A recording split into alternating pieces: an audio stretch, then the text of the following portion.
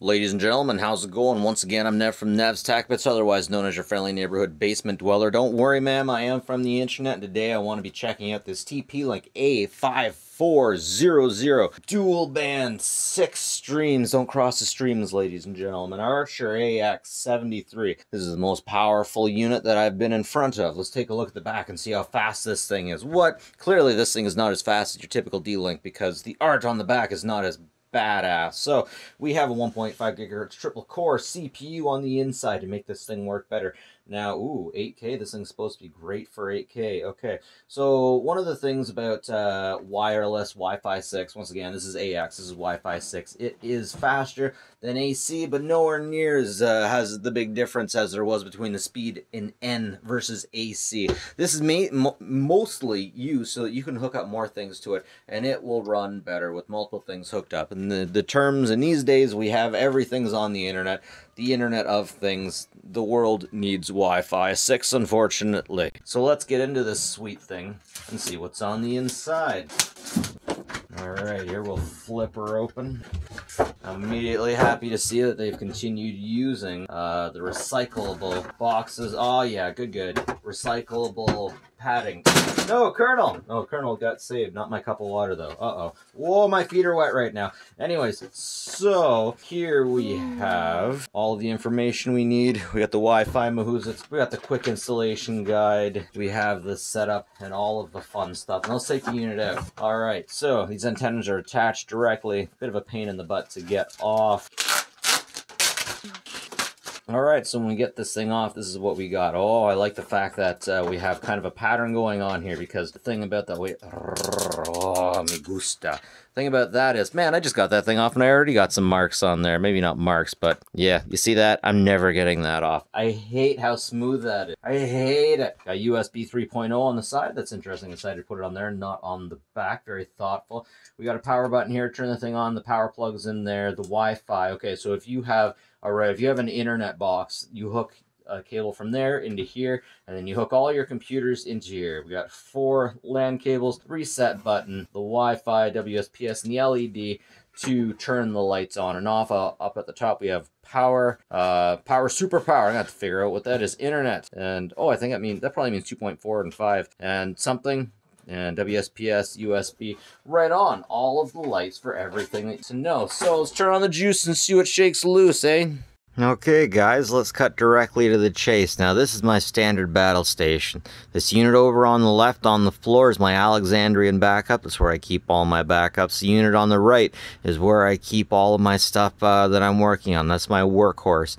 Here in the middle, where you have the proving grounds. Now I'm going to transfer directly from the Alexandrian backup to the workstation.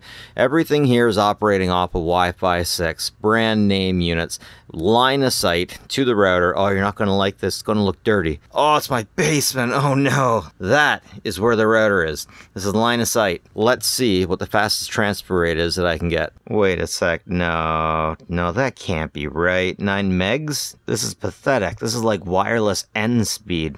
And you can see over here that I only have the one connection, the AX5400. Now, if we go down to the app, which is the way that we set the unit up, we can see that it does have a 4G and a 5G, and they both, they'll take separate passwords. You ever get one of those days where you have a tech project and everything around you starts falling apart? I've been having a lot of that recently. And today what's been happening is I get this thing online. This thing gets online, and it has a smart feature, of course, which means that you connect something and it will determine whether you need to be connected to the 2.4 or the 5G. And unfortunately, it was putting everything on the 2.4. So I had to go within the app and tell it to turn off that smart feature, and then I could proceed. But before I did that, I had to update Windows to Windows 20 HK, and that changed the share settings within my computer, and I could no longer get into it. So I had to go through the everything again to figure out why my share settings had stopped. But once I had done that, I was blown away by the results. Oh, frick, guys, after a little bit of tweaking, check it out, 50 megabytes a second. That's the fastest I've ever had over LAN. This is perfect. I am so happy with this. Mom, yeah, 50 megabytes a second, Mom. 50 megabytes a second. Can you believe that?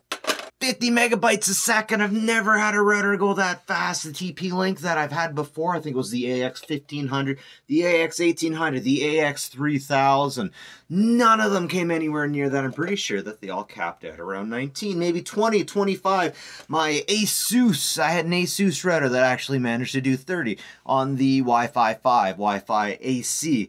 But man, 40, 50 megabytes a second? That's just crazy. This is the best router I've ever reviewed. Next up, let's have a look at the Wi-Fi Analyzer. We'll see the spectrum and see exactly where it places itself within it. Now, you see these arches here. If you're new here, the idea is you want your arches to not be conflicting with other arches.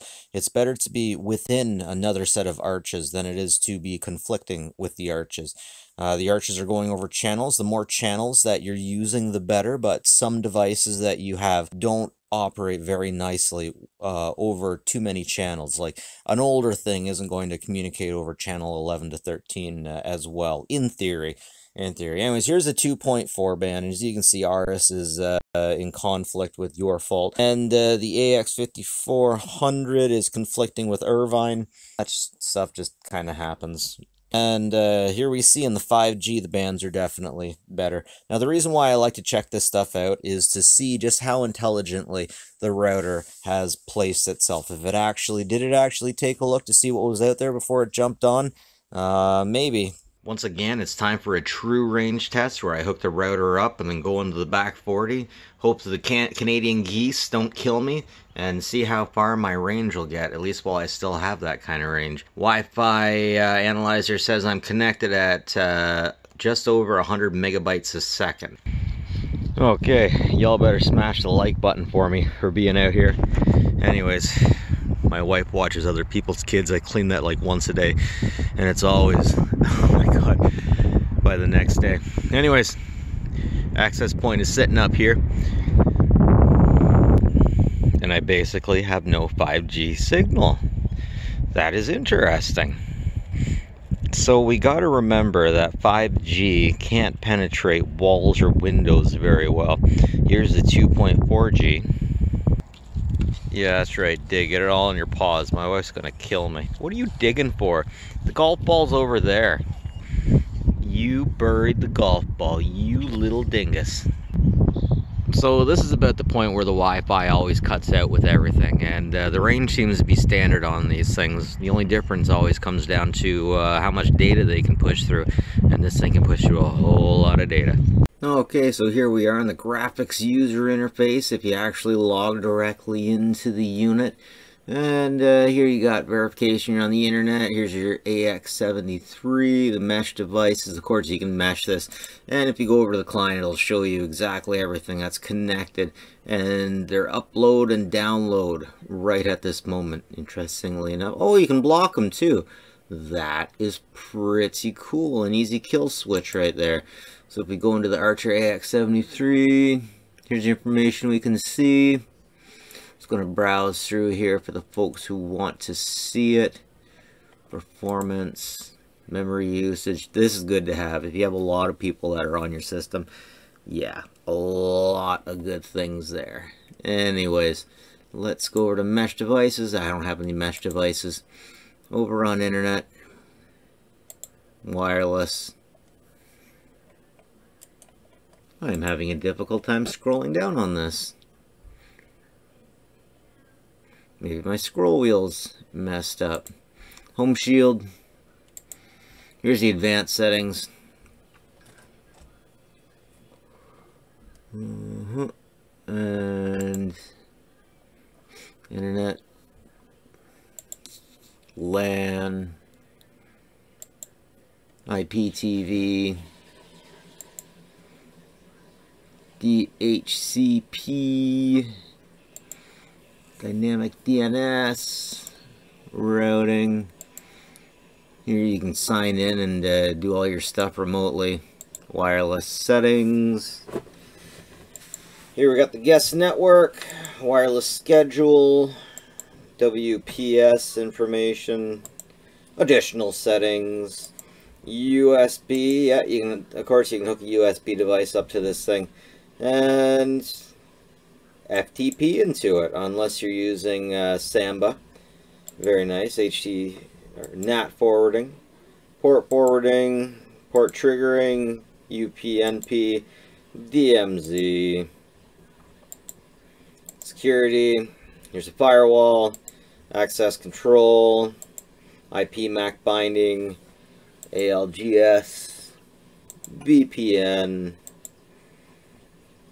PPTP, connections, IP version 6, one mesh, and system. We can do firmware updates, but right now I'm on the highest update, so I'm not really too worried about that. You can back up and restore, administration, system logs, diagnostics, time and language.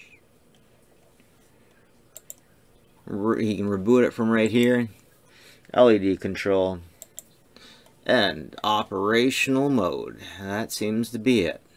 So yeah, I definitely gotta say this is a good buy. This is a good router. Excellent top speed. Was not expecting the top speed to get that high. Once again, the fastest Wi-Fi router that I've had. And yeah, check it out, folks. Anyways, that's it for me. Enough from this sec, but like and subscribe if you like this stuff. It's always appreciated, folks. Take care of each other, will you?